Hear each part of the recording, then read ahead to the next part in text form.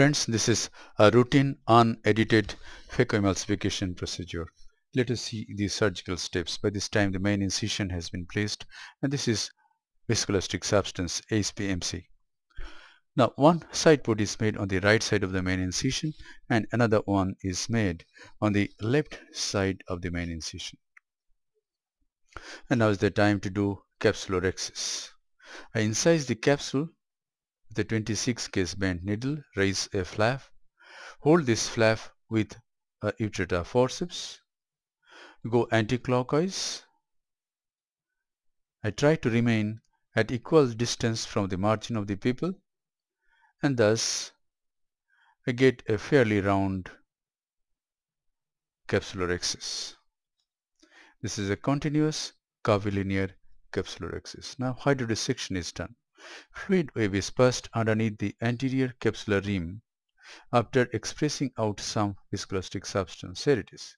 You could see that the fluid wave went from one side to the other side. Now the nucleus is depressed little bit and it is rotated. And now is the time to enter into the eye with the phaco handpiece. Let us see how the nucleus is being managed. I have gone inside with bevel down and I am trying to hold the nucleus and lift it up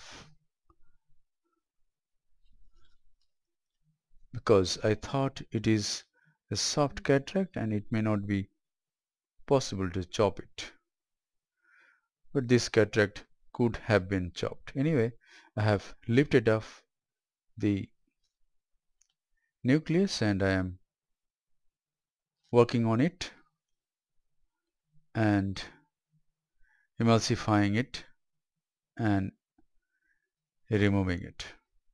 I call this hold and tilt technique. Hold the nucleus with high vacuum, tilt it and then emulsify.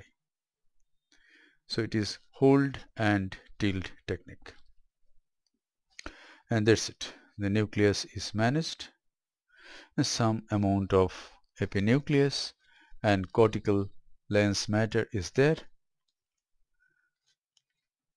Little bit of visco is injected and now I use a 23 gauge Simcoe cannula to remove the cortical matter. Here it is. Some cells are sticking to the posterior capsule. Yes, it has come off.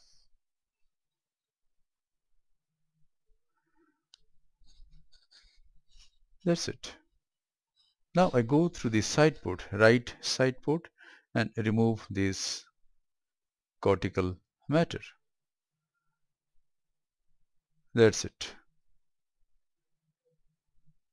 There is little bit of fibrosis is there on the posterior capsule that cannot be polished out. Here it is.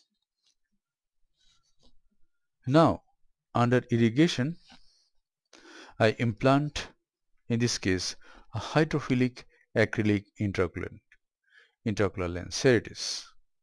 This is irrigation, keeps the antechamber formed and the lens is injected into the antechamber.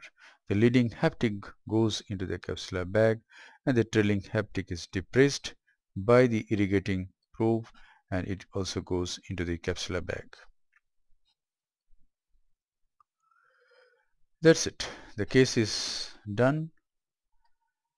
I go behind the IOL and irrigate that area.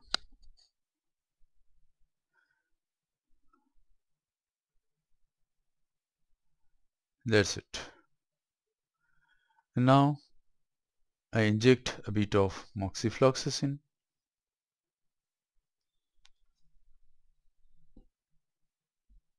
Hydrate the side ports so that these wounds are made waterproof, and then this is the final wash. I wash out everything. whatever I use, wash out and form the anti-chamber like this and conclude the case. Hope this video will help you in developing your surgical skills.